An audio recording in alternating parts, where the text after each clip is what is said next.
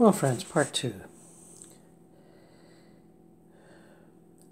Number 11, part 2. You might not know of the English direct voice medium of the 20th century, Leslie Flint, but he was famous in his day, and he was an excellent channel. Very clear, very good. Did a lot of stuff in public. Theaters and whatnot. Little snippet. There's a whole digital archives and various sites on the internet where you can hear digitized tape recordings. A Mr. Woods and a Mrs. Green, at a certain point in their lives, many years ago, I think late 50s, early 60s, started lugging around a tape recorder and recording the sessions. So there's a big tape archive. And a fellow called Neville Randall did a book called Life After Death, where he summarizes some of those. And since we already talked about kind of fairly neighborly, sociable activities and lives on the mid-astral already tonight, here's a bit more.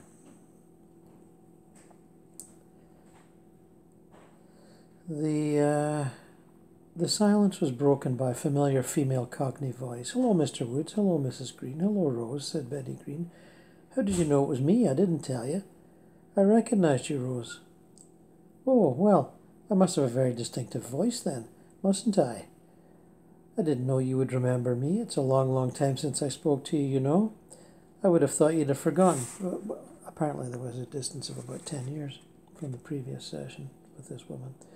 "We'd never forget you, Rose," replied Woods. "All kinds of people come to talk to you," she said, "from week to week. You must get quite a conglomeration." "We've still got we were only playing your, How are you getting on?" "Very well, Rose. We're always playing your tapes." "You always seem to attract a lot of people," said Rose. "Whenever you come here, there's always crowds. I haven't had a chance to get anywhere near you for ages, you know. I haven't forgotten you." So that would be Rose the spirit coming close to them and seeing other spirits. "What are you doing now?" asked Woods. "Well," she replies, "I spend quite a bit of time with my youngsters. I'm very fond of children. I do quite a bit with them." Well, not her youngsters, just youngsters. "And I just like to, I don't know, all sorts of bits and pieces." I know it sounds daft to some people, but, I like little quiet hours when I sit and do a bit of needlework and, read and all that.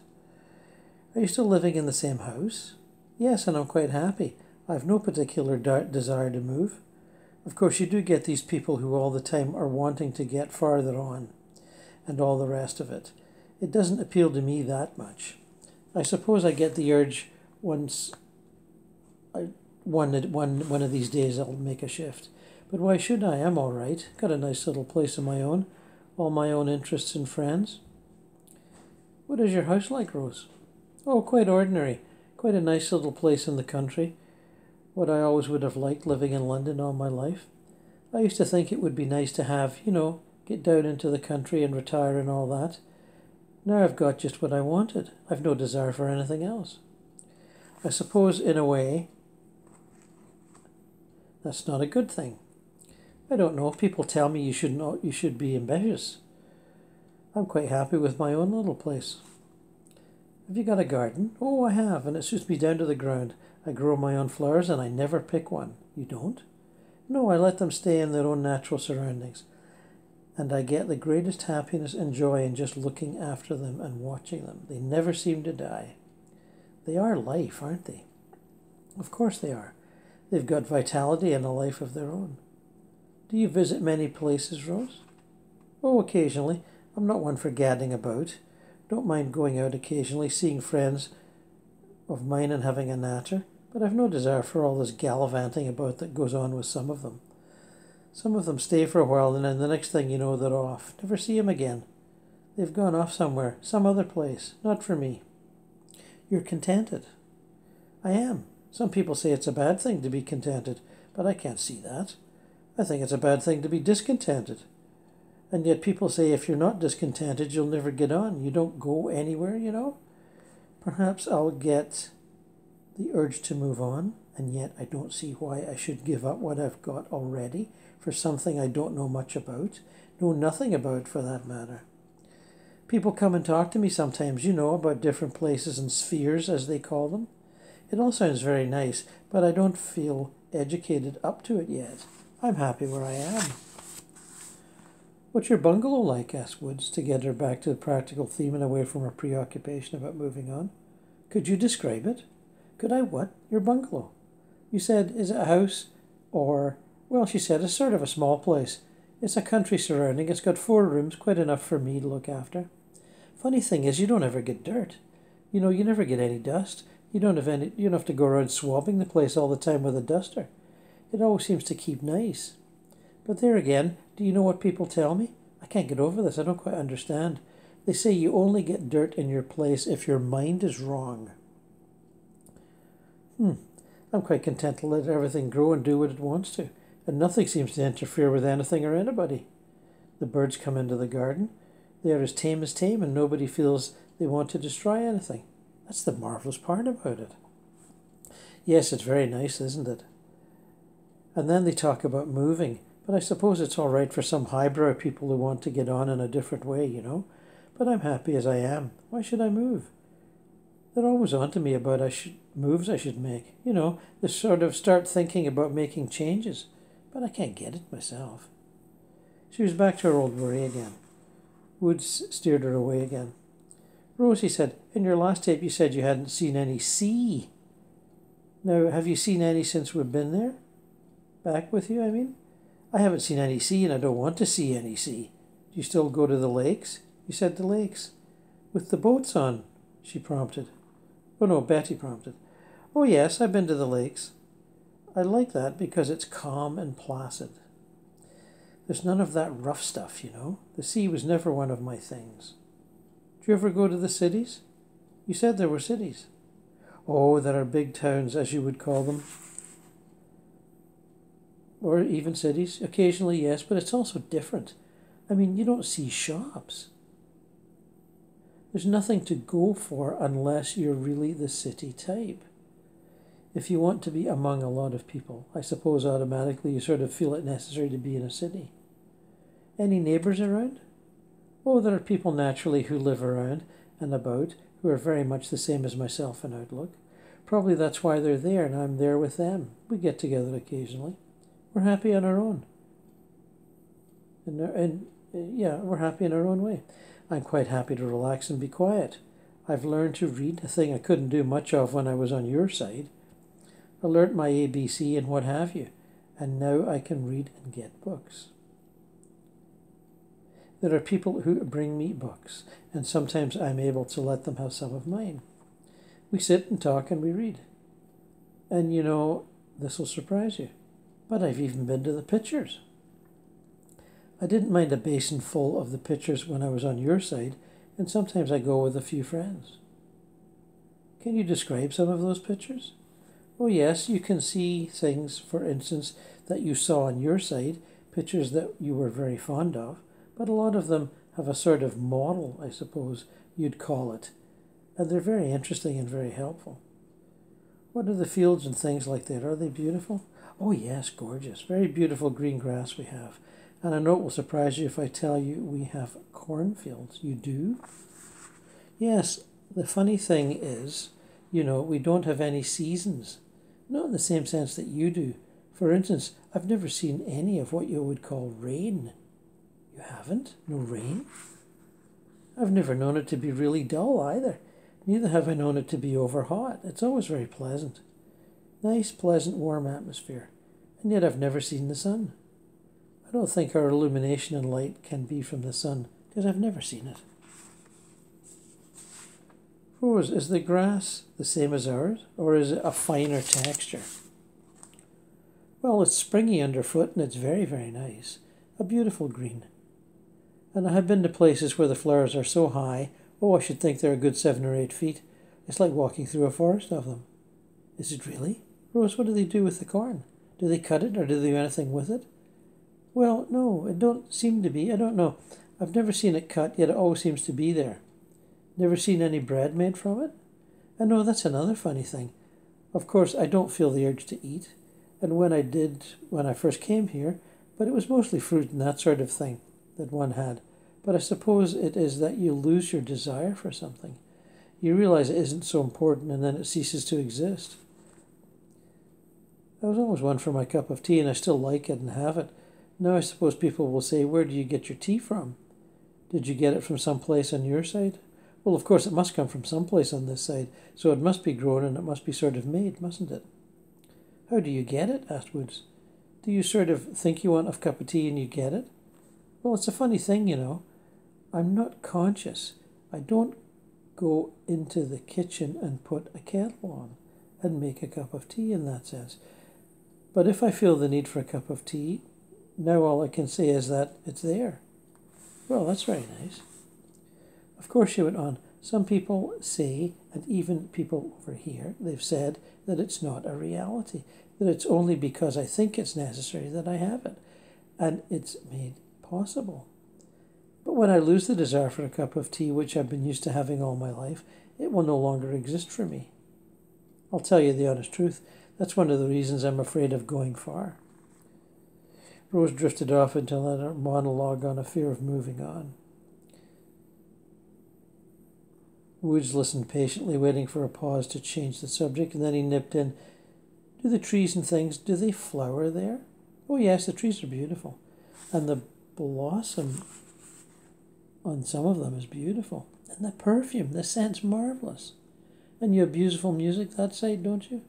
Oh yes, I've seen lots of concerts and things. Beautiful music. Not highbrow, but nice, you know. Not jazzy muck like you have down on your side, but pleasant stuff, you know. Real nice. Don't hear much religious music. Used to give me the pip sometimes. Rose, you said you did needlework. Put in Betty Green. Do you still make any of your clothes? Oh yes, I do. I made quite a few things, and people bring me the material.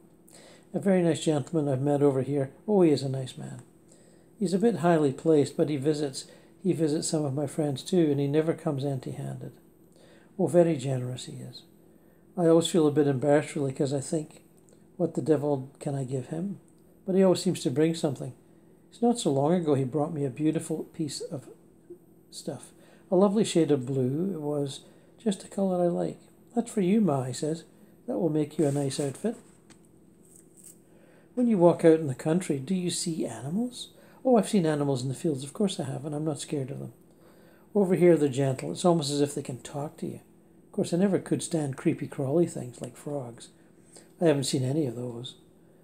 And I'm told they're on a very low vibration, or whatever that is. I don't know what that means, or what they mean, but they don't exist here. And I haven't seen anything like gnats or flies. Oh, but I have seen butterflies, though. That's strange. I bet they're lovely. Oh, lovely, beautiful. I'm told they don't ever die. Funny business, you don't die, you know. Nothing dies. When I first came here, once I settled in that I thought, well, how long is this going to last? You know, I wondered if it was another sort of life where you go on for many years and you get antique again and then you kick the bucket. I wondered if there was anything beyond that, but there is no dying here. It's most peculiar. It seems as if you can go on and on and on, and then you get browned off or fed up or think you know all there is to know, all you want to know of where you are. And then you can sort of just go off into a kind of sleep or something. And then you go on to a different, of course, I'm scared of all that. I don't want to go, you know. A lot of my friends say I should, and I can't see any sense in it. You said your hair was long the last time, Woods. Oh, yes, like it was before. I had it cut. Now that I ever really had it bobbed, or not that I ever really had it bobbed or anything. Have you met the Reverend Drayton Thomas? Asked Woods. He came through once to us. Oh, him, I remember him. Yes, I saw a lot of him at one time. I haven't seen him lately. I think he's probably gone on, you know. On Earth we used to say, oh, poor soul and soul. He's gone, you know. Well, over here it's much the same, because someone will come along and say, what do you think? So-and-so's gone on. And of course that means they've gone on a bit. To another sphere? Yes. I've lost a few friends like that. They've gone on, but I don't know. As I say, I'm staying put. Have you got horses there? Asked Woods. Oh, yes, beautiful horses. Can you ride? Oh, no, not me. Get me on a horse? Oh, blimey, mate. No, you couldn't get me on one. I'm very fond of them at a distance. Bit scared of horses, I am. Always was. Fancy me galloping on a horse. What are the towns like? Oh, beautiful, I must say. Not that I live in one, but they're beautifully laid out, I will say that. Beautiful gardens and all sorts of parks and places for children especially. And all kinds of buildings, big places where they have lectures and libraries and books and things. And places where you can be entertained. All very nice. Nothing common, nothing cheap and nasty. All real nice, classy stuff. But entertaining, you know. I've been to one or two of the theatres here, seen plays, seen lots of famous people that I used to read about, as I never went much to the theatre. Couldn't afford it. Occasionally I'd go up to the gallery and see one or two of the old stars. I've seen quite a few here. A lot of them still do the same kind of work. Are the towns colourful? Yes, beautiful. Colourful, yes, but it depends on what you mean colourful. I don't mean to say the houses or the buildings are all painted red, white and blue, but no, the architecture. Oh, it's very nice and varied, you know, all kinds. What does the stone look like? Well, the stone looks like, I don't know, like mother of pearl. How gorgeous. You would think it was made of mother of pearl. You get all kinds of lovely shades in it. What would you call the pavement? Much of the same kind of stone? Well, it's kind of stone looking, but I don't know whether it's stone. Of course, that's another thing. There's no traffic. You don't get any cars, no motorcycles, nothing like that. People are content to walk. Nobody rides, no need for it, no effort in walking here. No, but you want to get to a distance. You go by thought, do you, Rose? I don't know whether you go by thought exactly. No, I suppose it is that you can sort of feel you want to go to a certain place and find yourself there, no effort. Have you woods over there? You know, lovely woods? I expect there are a lot of your relations here, yes? I mean woods, trees. Oh, I know what you mean, dear. I was just pulling your leg. Of course, lovely woods. It's a wonderful place. No one need fear dying. It's something everyone should look forward to and realize that unless they've got something terrible in their mind, on their mind, or in their background. Of course, I suppose everyone's got some skeleton in their cupboard, but the average person got nothing to worry about coming over here. I mean, even the very wicked, from what I've heard, although it's very sad and probably in a sense very bad for them, you don't get lost, poor dears. They're helped and guided. They eventually come out of the dark. The average person's got nothing to worry about. I mean, I wasn't particularly good and I wasn't particularly bad, but I must say I've done quite well for myself. And that's why I don't want to change. All this business of chopping and changes, people have a mania for it. Some people don't know when they're well off, do they? Well, now you are living a life, Rose, that you always wanted to live, yes? Yes, I am. And that's why I don't feel disposed to make change. You're very happy where you are? Oh, very happy. Well, I must go. Anyway, look after yourselves. I'm glad to hear all the good work you're doing. Come and see us again, urged Betty. I certainly will, Betty, dear. All the best to you, George. Once again, she kept her promise, but when she came to see him the next time, she was even happier. A great worry had been lifted. Chopping and changing seemed not to be so dreadful. Well, there's a very average person. Lots of people like that. Look at that. She couldn't read on earth, and she's taught herself to read and is reading and discussing. So people make little steps. And not interested in taking courses or going to libraries, but likes going to the theatre. But you can see this resistance to moving on up. Sometimes called the second death, when people disappear. They go on to the mental plane from the astral plane, as some would have it. And they just sort of fade away and go on to the next plane when they're ready to do so. But it's interesting to hear how one who hasn't got that ambition yet to watch others and accept it without really much questioning. And there's many people like that on the astral plane. Content, without undue desires other than a pleasant life and a quiet life. A bit like being retired for a lot of people, I would say. But who are we to judge the life paths of others? Some people are full of ambition, and others are not. And I suspect both paths lead to the same place eventually.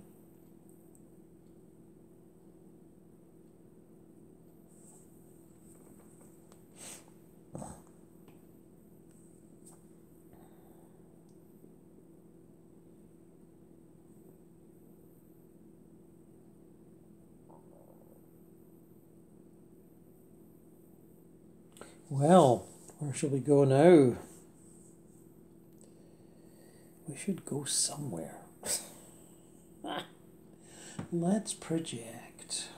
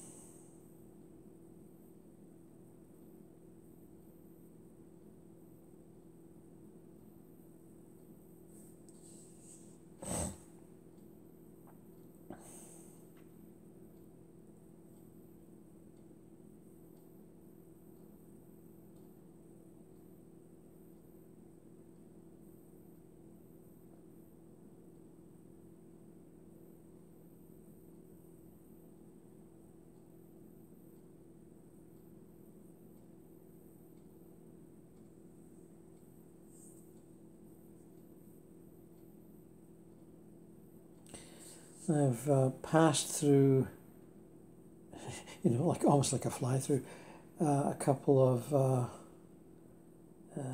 personalities that didn't really want to interact and were either not ready or not willing. One was the recently passed on American novelist Cormac McCarthy. I think he's still... I'm being told he's still in shock at his passing and the beauty of where he has found himself. He often had quite a negative post-apocalyptic vision that he would portray in some of his novels. And I think he's, I'm not sure if he was a believer in eternal life or an atheist. I didn't know him that well, but he certainly was a great writer, and I think he needs time to think things over before he wants to communicate. Okay. And another one I had a quick pass through from T.S.Eliot, the poet, the American/English poet, famous for his groundbreaking poetry, like The Wasteland and Four Quartets. He seems to be leading a very quiet, devotional life, and is maybe tired of people coming to see the famous poet. Doesn't want to be the famous poet anymore. Yeah, so he wouldn't raise his head when I entered where he was sitting. It was like, oh God, another visitor. I'm not saying he wasn't polite, he was just worn out from too many people wanting to touch the hem of his fame, if you know what I mean. So I moved on quickly from that.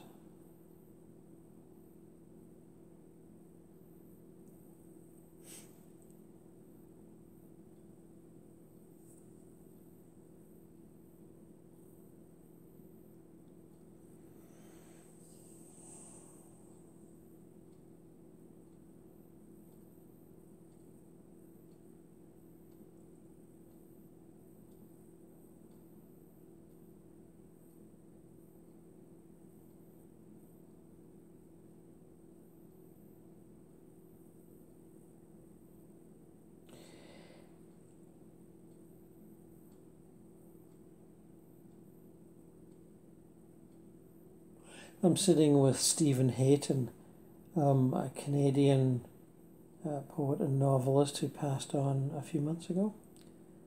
And he seems, if not happy, then resigned. I think he misses pursuing writing on Earth, and knows that he can be a writer there, but somehow it's not the same. And Stephen's asking who I am, and I said, well, I was quite a fan of your poetry and have read it online in the public spaces, and was just dropping by to see how you were now that you've made the transition. And I am, of course, doing videos on YouTube, so this will go public if you don't mind. Oh no, I don't mind at all, he says. I'm certainly impressed with the marvelous nature of this world I'm living in now. This almost miraculous set of loosey-goosey parameters that the life we live here is contained in. Contained, that's not even a word. You can't contain things here. You just can go, talk about going anywhere and doing anything. And I've been exploring that a bit, that's for sure. And reconciling myself to that, Stephen Heighton on Earth is not anymore. I had the ego ambition for greater success and greater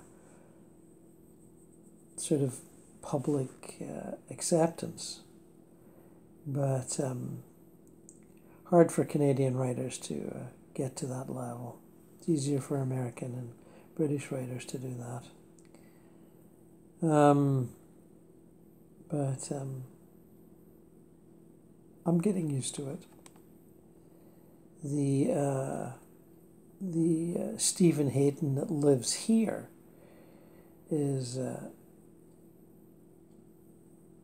different bag of kittens.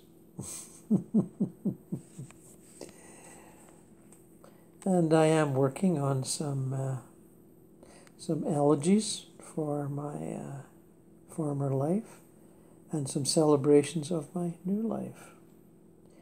And meeting up with friends, colleagues, and family that had already passed, and reigniting all those acquaintances and friendships and loves. And that's quite a task in and of itself, doing that, especially when you're feeling small and shocked and a little wounded when you first come here, as I was. But you learn to reach out and embrace not just others, but the other.